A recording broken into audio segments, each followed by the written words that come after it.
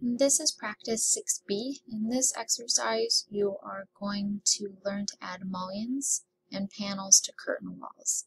We will also create a storefront that includes a door panel as the front entrance of the building. So let's get started. The first thing we're going to do is select Modern Hotel Mullions, Revit file. We're going to double click to open that. In the project browser, we're going to scroll down to the elevations. We're going to expand the elevations, and we're going to activate the south view by double clicking on it. In the Architecture tab, we're going to go to the Build panel and select Mullion. We're going to select all grid lines. Then we're going to come over to the grid lines, and we're going to click, and it will place mullions on top of every single grid line that's in each panel. So there's 3 panels here.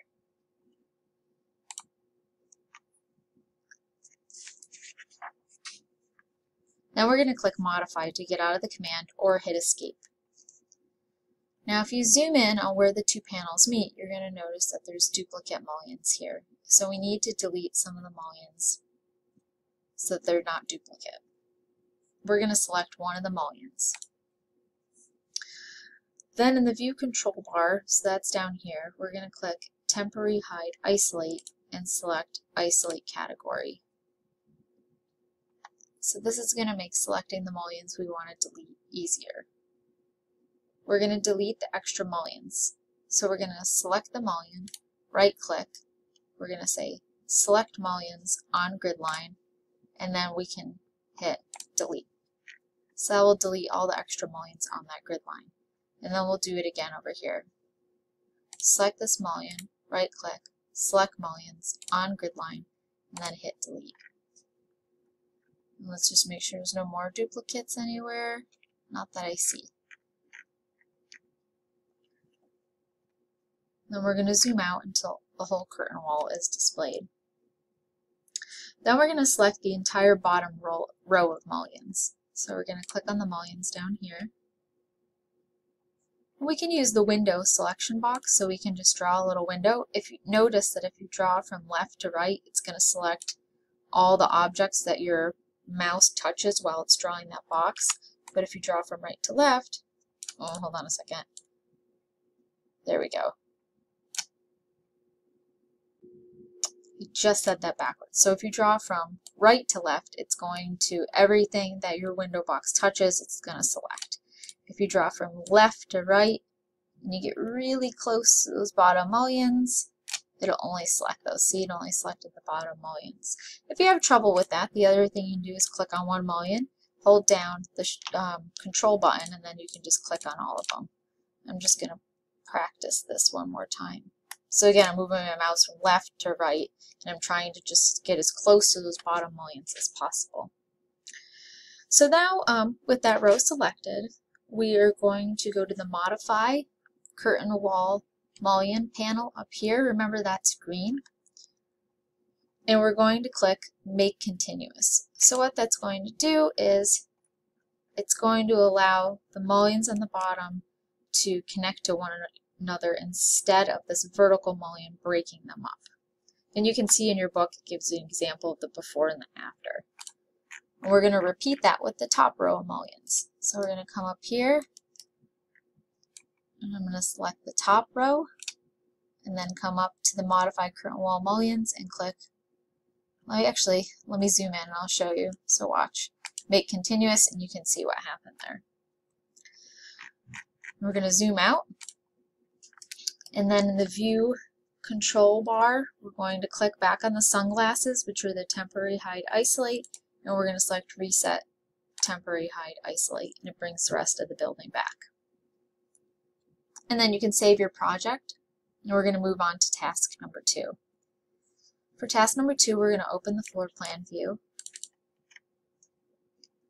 On the Architecture tab, Build panel, so Architecture tab, Build panel, we're going to click on Wall. And in the Type selector, we're going to select Curtain Wall Storefront. So we'll scroll down until we find, this is Curtain Wall, the category, and then Storefront is the wall type we want. In the properties, we're going to enter the following values. Now you can enter them up here or you can enter them in the properties box right here.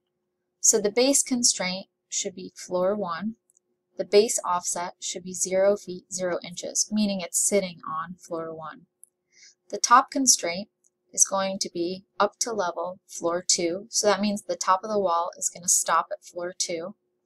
And the top offset is going to be -6. So it'll be -6 feet lower than level 2. We're going to say apply. We're going to draw the storefront in the existing wall. So now we have to just find the wall that it's talking about.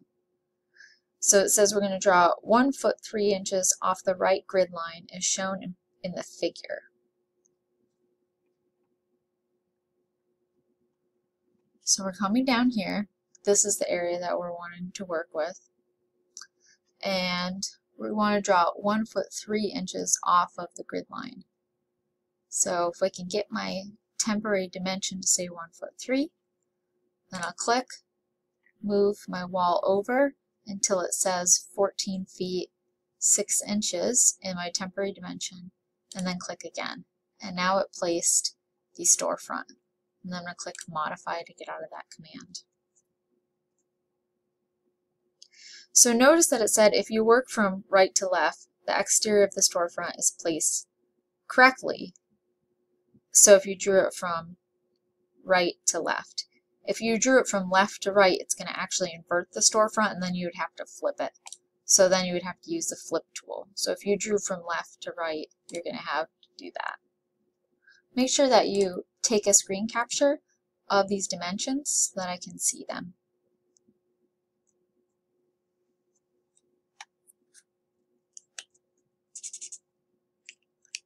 Now we're going to open the south elevation view, and you're going to see the storefront that we just created. We're going to window around the storefront, window around to select the storefront. So to do that, I'm going to, you can actually hide all these walls if it makes it easier, or once again, you could select the panel and then isolate it. I'm just going to draw, whoops, see when if you try to select it, it moves things. So I'm going to hit Control-Z to undo that. First I'm going to hit Escape, and then I'm going to hide all these walls. Okay. And then I'm going to try to select it again. Alright. So now when I selected my storefront, you see all these little pins show up on your screen. That means that they're all pinned in place. And to get rid of the pins, we can type UP on our keyboard, which means unpin. And then we're going to modify the storefront. So we are going to move these mullions over so that they're 3 foot away from the edge of the wall. Now you can't move the mullions, you actually can only move the curtain grids. So we're going to have to select the curtain grid. To do that, we're going to scroll in a little bit so you can see. Place your mouse over the curtain grid, but don't click. Press the Tab key. Press the Tab key again. Keep pressing the Tab key until you see this dashed blue line like is shown on my screen. Once you see that, don't move your mouse, leave it in place, but then you left click to select it. And then you can use the temporary dimensions and you can type in 3 feet and then hit enter, and it will move the mullions, because again the mullions are attached to the curtain grid. And then make sure that you take a picture, a screenshot of that dimension. You can even permanently mark that dimension and use it for your screen capture in the end. So I'm going to move mine down. I'm going to go back to this other side, place my mouse over the mullion. I'm not going to click anything. My mouse is just hovering over it. And then I'm going to press the Tab key on my computer. And then I'm going to press the Tab key again. I'm going to keep pressing the Tab key until I see this dashed blue line. Once I see it, I'm not going to move my mouse, but I'm going to left click on my mouse, which then allows me to modify the temporary dimension. And I'm going to just make that temporary dimension permanent so that I can use it to show that I did this correctly in my screen capture. So remember, whenever a figure in the book shows dimensions, I want you to also include those dimensions in your screen capture. Now before you finish your screen capture, let's turn the wall back on. So to turn the wall back on that we hid, we're going to click on this little light bulb, which is Reveal Hidden Elements. Anything that's pink has been hidden, so I'm going to click on this wall. And then I'm going to come up here and I'm going to say Unhide Element, and it will unhide that wall type. Then I'm going to close out of this window. Alright, so before I can do my screen capture, one thing I need to do is align this vertical grid with this reveal right here. So I'm going to come over, hover over the mullion, click the Tab key on my keyboard, click it again. I'm going to keep clicking it until I see a dashed blue line. I'm not going to touch my mouse or move it. I'm just going to click on the left mouse, which then activates the curtain wall grid. Now I'm going to use the Align tool to align that curtain wall grid to the other one. Let's see if it will let me do it. Okay, so it placed it too high.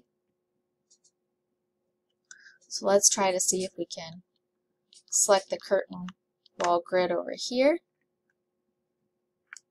I think I might need to use this curtain wall grid in order to do it. So I'm going to come back to this mullion, keep clicking Tab. Remember, you don't hold Tab down, you're just pressing it, releasing it, pressing it, releasing it, until that blue dashed line shows up, which is the curtain wall grid. You can only move the mullions with the curtain wall grid. Then you're going to click the left mouse button on your mouse. Align. We're going to find the center here, and then we're going to find the center here, and now it aligned them. And then hit Modify to get out of that command. Alright, now you can take a screen capture of the image that's shown. Step number 9, we're going to select the mullions at the top of the storefront, and we are going to join the mullions together, similar to what we did at the bottom here, so that there's just one continuous mullion and they're not being interrupted by these vertical mullions. So I'm going to come over, click on the mullion, I'm going to hold down the Control key on my keyboard, and I'm going to select the next mullion and then the next mullion. And actually I think I just selected the panel, so I'm going to hit Shift, deselect it, Control, select the mullion. And I'm going to make continuous. And then you can take a screen capture of that. And then the last thing that we're going to do is we're going to add a door in the storefront. So we're going to go to the Insert tab from the Insert tab. Then we're going to go Load Family. And we're going to select Doors.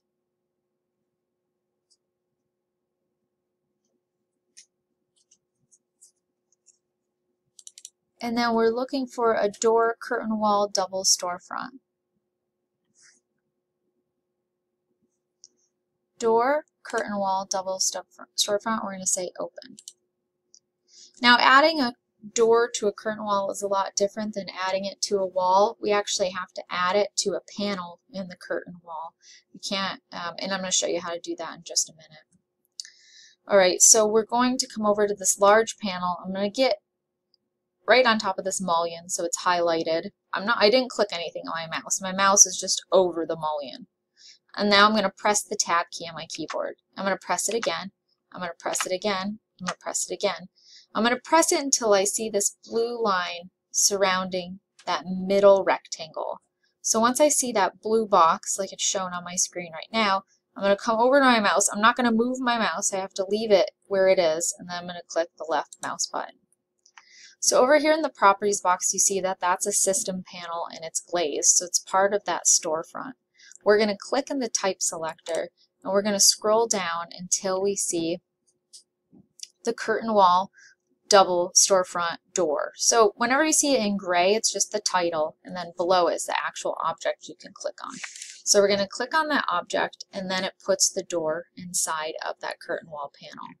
We're going to zoom out, and we're going to make sure we can see the whole building. So you can type ZE on your keyboard to zoom extents, and then we're going to take a screenshot.